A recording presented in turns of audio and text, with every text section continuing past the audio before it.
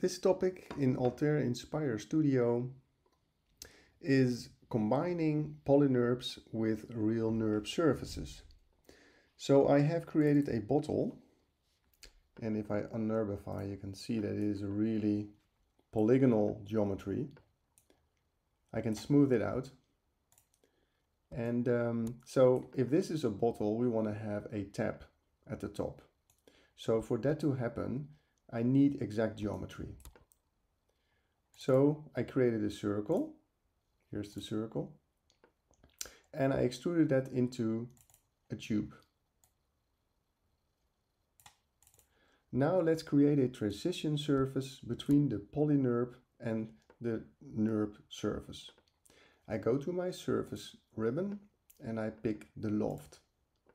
The loft allows me to create a smooth surface between curves or edges. So I pick the top edge of the bottle, of the PolyNURB, and I click the bottom edge of my tube.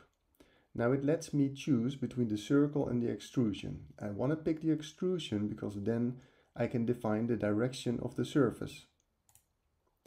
And immediately my surface is being created. I am done creating the surface, so I right click, and I don't want any internal curves, so I right click, and then I have the option in the control panel for the transition. I can make it transitional, like here, and it only means that they touch. I can make them tangent, or I can even make them surface curvature continuous. And I'm done, so I right click. Now I'm done, so I accept. The surface is completely smooth. As I can see, by pressing 4, I get the zebra stripes, and it doesn't have any dents. Press 2 again for shaded mode. And you can see that I can still change it. I can, for instance, move the cylinder up and down. I can change the PolyNURB.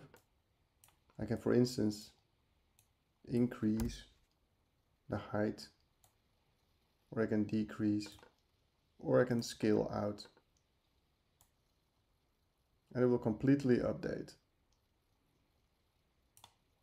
I can also change the circle by double clicking it here. And I can, for instance, either type in a new value or also drag it dynamically.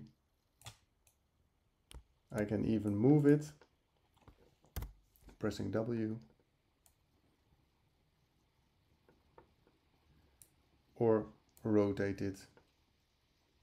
As you can see, I'm completely flexible in a smooth transition between PolyNURB surfaces and NURB surfaces. One final step is to combine these 3 objects into one and give it a thickness for production. I pick the Combine tool and I select all 3 objects. Right click and I'm done. Right click. Now it is one object. I can go to the Offset tool to give this surface an offset. Just click it and here it is. It's a bit big, so I make it 1 millimeter, and then I check thickening so that it becomes a thick object. And now here is my 3D solid bottle.